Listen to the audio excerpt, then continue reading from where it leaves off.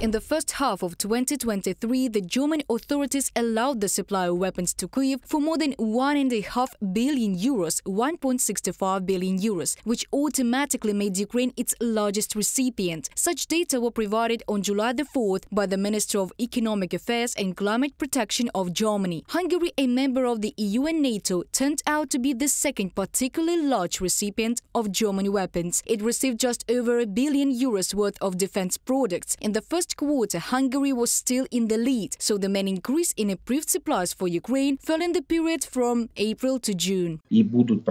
And they will continue to increase them, because German technology in terms of some parameters of the nomenclature of weapons will most likely become the main one for Ukraine for many decades to come. Moreover, in the context of the general militarization of moods in the world and the fact that many countries are revising their security policies, the arms market in the world will grow.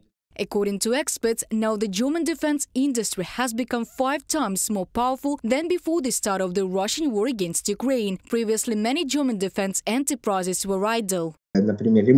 For example, the Leopard tank repair and reactivation shop, it simply did not work. They exist, but they do not work.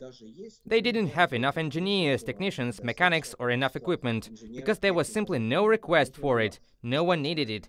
According to analysts, Germany ranks second in arms supplied to Ukraine. In general, between February and May of this year, Ukraine received half as much assistance as promised, according to a report by the Kiel Institute for the World Economy. The experience of the Ukrainian military is bringing Ukraine closer to NATO. Federal Chancellor Olaf Scholz says that the Ukrainian troops act very clearly and in an organized manner in the battles with the Russian occupiers. He noted the importance of great practical support for Ukraine from NATO, which will continue further.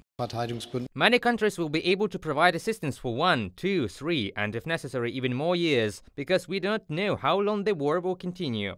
Britain and Poland supported a simplified procedure for Ukraine's accession to NATO, similar to the one that was used for Sweden and Finland. The alliance has spoken clearly and with one voice. We made the statement to Bucharest that Ukraine's future is within NATO. The timing for that was never tightly defined, but what we have seen over the last 16, 17, 18 months is the Ukrainian armed forces evolve, adapt and modernize at an incredible rate. They are now very experienced in the utilization of NATO standard equipment, NATO doctrine and NATO tactics.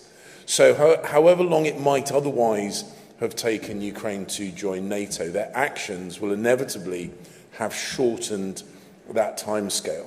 The armed forces of Ukraine are waiting for the delivery of Firtina artillery systems. Turkish self-propelled guns in Ukraine will oppose Russian similar Mstar-S systems. Deliveries of more advanced weapons such as US-made F-16 fighter jets and long-range missiles will help Ukraine not only level the battlefield, but also control the grain corridor in the Black Sea. President of Ukraine Volodymyr Zelensky considers the supply of long-range artillery, including ATACMS missiles, to be a priority.